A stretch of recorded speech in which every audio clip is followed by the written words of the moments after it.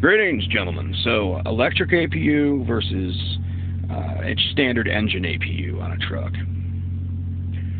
Alright, so this is OTR Ogre in Corrigan. Hey, like, link, and subscribe. You know, if you're here. My cadence is a little too laid back. Turn up the speed, man. Watch videos at higher speeds, man. But, electric versus regular. And if you're just getting in the industry, you probably don't even have that option. You get these big mega companies. Like, you get your... I went to a mom and pop place to get my license. And I had already had a Class B. It was a garbage man for a number of years. And I always wanted to do long haul, but I always had all these... You always meet the worst people in over the road. The people who fail are the ones that are going to tell you the most. As far as they're going to be like, oh, you don't want to do trucking, man. Oh, I lost everything, blah, blah, blah. Translation, the guy got a lease. He didn't really want to drive that much. And he basically fucked around a lot. Some of these guys are more chrome than company. And those are the guys that will tell you the most information. You don't want to drive. You don't want to drive truck. You know, old timers that are failures. I'm not that guy. I will tell you ways to save money. And when you get into this industry, if you're young, you're like 21 years old. When you get the first company, it's probably going to be a company that does not have APUs, unless you're in the South. If you're in the Northwest, they're going to be like, fuck you, APU, you kidding me? We'll just send you to a different part of the state occasionally so you're not pissed off. Which is kind of all right, to be honest. If it's dead of winter up north and that sucks and they send you down to the desert, that's awesome. But if it's fucking hot in the summer in the desert, you're just happy to go to the Northwest. So that's when you start out. You don't have that option. So you got to adapt and shit. So people say, well, how did you cook back in the day? Well, the first company I worked for wouldn't even install a decent size inverter in their trucks. You had to buy it. So I bought a 1500 watt inverter, and I recommend a 2000. You know, bigger is better.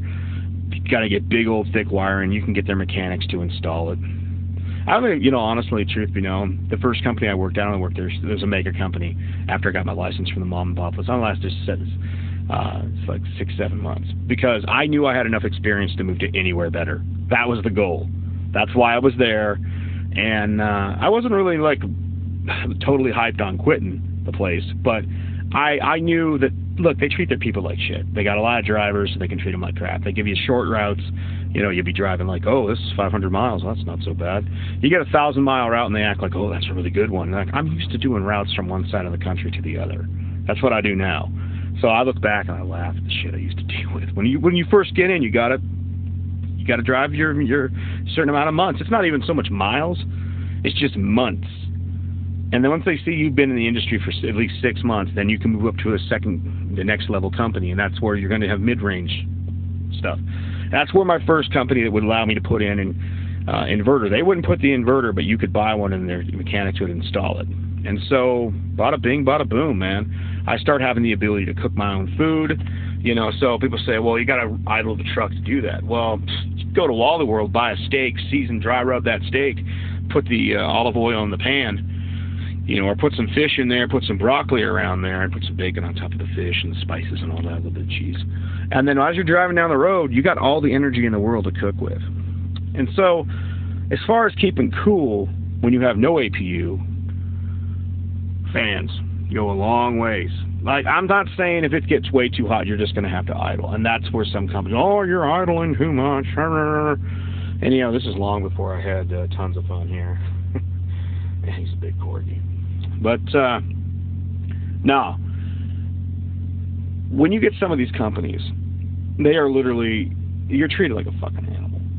And they don't want you idling. Well, it's like, well, don't send me. And I told them, I said, this one company, they didn't want to get an APU. Oh, we're not doing APUs. And I said, okay, you know, but if it gets too hot, I'm not just don't so much. You're down in Laredo or in the summer, you're like, no, I'm idling. Screw you. I don't care. You know, it's like, but then it's like after you've been, I don't want to say in the heat for a while, and you get up, say you're Laredo, you're up at Fort Stockton or something, and it's actually going to go this southern route, going back up northwest. You're basically following the Mexican border, alien-looking plant life and shit. Goats randomly running around certain parts near the border. You're like, and I'm not kidding, that really happens. It's fucking weird. You're like, why are there so many goats around here? You get up there, and it's 80, and at 80 compared to 100 feels like, oh god, this is so nice. you can still smell the heat coming off the land. And so basically, you're like, you go in there, you turn on that fan, and you're just a little bit about your body's got a little sweat even after you shower, just a little bit, and you're fine. And then you get down to 70, you're like, oh, this is so fucking perfect. But I gotta tell you something, I don't want to live like a fucking heathen. I'm just saying it. That was my rule from day one. I wanted an APU before I even had 1 mile of experience from a company. And that's why I changed well, actually, when I left the first mega company after like 6-7 months, I went over to the company I wanted. And the only reason I wanted them was for the APU. That was it. They were close to where I lived at the time. And when I say lived, I lived out of my van. I own a place out in another state that may or may not be a rental depending on my mood, you know, because sometimes I just don't want to deal with renters. And it's kind of a good storage unit too at times. But the gig deal of it is that when I'm traveling, I'm going where the money is, where the work is. So this new company, they basically have what I want. They have inverters the right size. They got the tri-pack, and that company worked out for a little bit. And then they became the big sleep apnea scare. I'm like, no, I'm not taking no fucking test. I'm not getting no damn diagnosis that's going to be like cancer for the rest of my fucking life. Fuck you. You know? So, next company I went to didn't have APUs. But they put on the inverters, you know. And you just adapt to the situation. You buy your breezeways for your windows. Like, I got 2 sets of breezeways that work for Freightliners. But I can't adjust them to make them work for this big-ass fucking window on this Peterbilt. That's where I'm saying, real simple tactic for guys that don't know this. Go buy some window screen, get some duct tape, some cardboard. And then, you know how your window's got those grooves? You can shove something in there like a little thing. You just build yourself a window screen. You know, you just do the edges. You cut at the edges to fit it. And then you take like you know those lattice material that's like the thickness of a paint stir stick. And you set it up to where you can set that in there and hold it both in place, like 2 sticks. It's not hard. I built one before for another truck. I need to build one again. Maybe I'll do a video of that. But that actually lets the air through, and people are like, yeah, but I mean, what if someone punches, you know, through the thing trying to get in your truck? It's like, I back a gun, motherfucker. And the other thing is, if they want to get in this truck, even if the windows are closed, all they gotta do is break the window. So, be a little, if someone's really determined to get your shit, they're gonna get it, you know. And then they're gonna find a fucking, you know, a barrel pointed at their fucking face. But then we get to APUs, and I look at APUs from the standpoint of, okay, electric versus engine. I like engine if you're going to be stuck somewhere. If you're going to be like your flatbedder and there's no load, you're stuck for a day and a half, you got your TV going, you got your everything going, video games, watch Kung Fu Flick on one screen, you know, shit, the other one's playing video games. Yeah, if I'm going that route, yeah, I definitely want an engine-style APU. The problem with engine-style APUs, and this is a problem you will deal with companies, and you will deal with it as a normal guy if you're a cheap ass. People that try to nickel and dime on preventative maintenance. Like, hey, you know that starter's going out, and you don't get it fixed, or you're at a terminal and they just don't want to deal with it. So, oh, it ran fine, we got it to start. Maybe they tapped it, had a sticky starter, or there's a loose wire, or for all you know, people in the shop might fucking hate your ass, and they loosened a wire purposely just to fuck with you, and then they get it running. They say, oh, see, it's running now. So I've dealt with enough shitty mechanics at terminals to know. I'll go over this as another video. How terminal mechanics are like fucking socialist versus a guy who owns his own shop is a fucking capitalist. You know, you want to keep people pleased when you own your own shop versus a guy who's working for a paycheck. You don't give a fuck. Some guys do, but generally they don't. They only care enough not to get fired. Now, when it comes to that type of maintenance, you're going to deal with some swagadelic shit with people. And then you got to park this thing where the wind is going the correct direction. That way it blows the smoke away from your cab. Like, I don't want to smell that. And so when I look at those engine APUs, I loved them for a long time, but I gotta say, this electric APU, I don't have to worry about which way I'm parked. At the end of the day, I got a full charge. Now, I know a lot of people will say, well, wait a minute, you can't run an electric APU all weekend. You're right, you can't.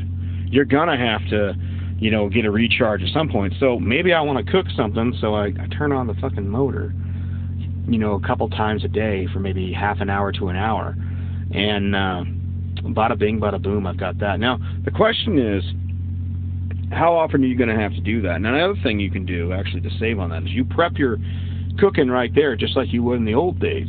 And then while you're driving down the road, you set it up on your brake or your deal, there it's ready to go, and then you pull over, let the dog take a piss, you take a piss, and then you plug it in, and as you're driving down the road, you let it cook in the pan, and then when you park for that night, your dinner's ready to go. Like, it's already cooling off, you've already turned it, and you got a full charge on your electric APU. So it's just a matter of strategy and different changes. I'd argue that I like it better because I've actually just slowed down how I do things. I used to be a power runner 24/7. You know, run 11 hours, and I'll tell you, I still power run the first 2, maybe 3 days of a fresh 70. That way, when I do get recap, it's going to be a really good recap. And this actually goes into why exactly I hate the hours of service. Why the hell is it that I get back after 8 days what I used the first day? Why can't I just get 10 hours of sleep, or, you know, a 10-hour break, get, you know, 7, 8 hours of sleep, and then get up and have a fresh day to work with every day? Why can't I have that? And I know some guy, oh, they run us into the ground and shit. Okay, well, maybe you're a pussy, but I'm not, okay? I can handle it. So in my mind, that in that sense, the electric APU would be the shit. Because, like, say I get to a truck stop and I'm doggo there is still in the truck. I turn on that electric APU. It's running at 70 degrees. It keeps this whole cab nice and cool. And, you know, as far as, you know, reduction of heat and all that crap, you know, you do your windows, you take your window screens like that, you put those in place, and then you do your roll-around curtains. And yes, it keeps a lot of the heat out. You may even strategically park still. You don't have to worry about smoke anymore. But hey, if that windshield isn't facing, you know, the sun, and the trailer's getting the sun, and in fact, this trailer has a little solar panel, or we say little, like it's a decent-sized solar panel on top of it. But if you're facing the correct direction to where the sun isn't into your windshield, that means you're not getting that much more heat towards you. And so that little electric APU for most of the afternoon is going to be absolutely fine. You know, if you get there, say at noon, you park, you're going to be fine all the way into the evening. You're watching TV and all that stuff, see whatever channels you can pick up over the airwaves, or maybe you got Dish or something, I don't know. But I recommend it. And then some guys say, well, what's the cost of one of these units? They're not cheap. I mean, look at how much the tri-pack costs, even a Rigmaster. And then they got these these green APUs, which are basically, if I remember right, they're recycled APUs, rebuilt, you know, remanufactured. They're not free. But every time that engine part moves, it's costing you miles of that truck. So if you're idling your truck on a regular basis, like, you know, these guys that are idling their truck, oh, it's too cold.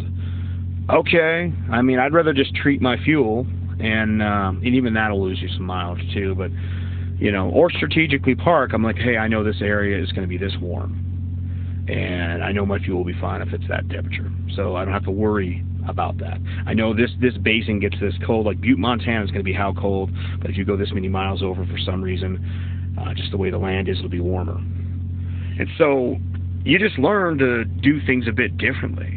But the fact that you don't have to, you know, deal with a fucking motor that's breaking down on a regular basis, that's worth, you know, it's worth its weight in gold. You know, and, you know, as, you know, you sit there and you go through the country, you know, you strategically drive. You know, like, okay, I get to this place, it's going to be about sunset, park, you know, and then I drive this far, I know there's going to be a good place here, I even know where the shady spot is, hopefully I get it, you know, park. So instead of doing things, power running 3 days and being completely destroyed on the other side of the country, and even then still, like I said, I might still power run just to make my recap better.